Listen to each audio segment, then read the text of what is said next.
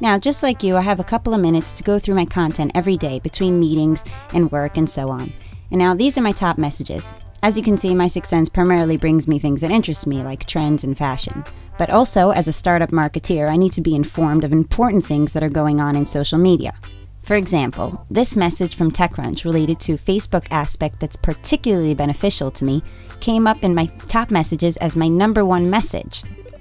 Now this is really important to me, and I'm lucky that I detected it before my meeting. Now, just out of curiosity, I'm going to go to the TechCrunch stream to see how many messages I would have had to go through in order to get to that one specific item that's of interest to me. Now, by sorting these messages from TechCrunch according to time, I can see them in chronological order. Now, as you can see, I have to load about 15 or 18 messages in order to get to that one specific message about Facebook. Now, here it is.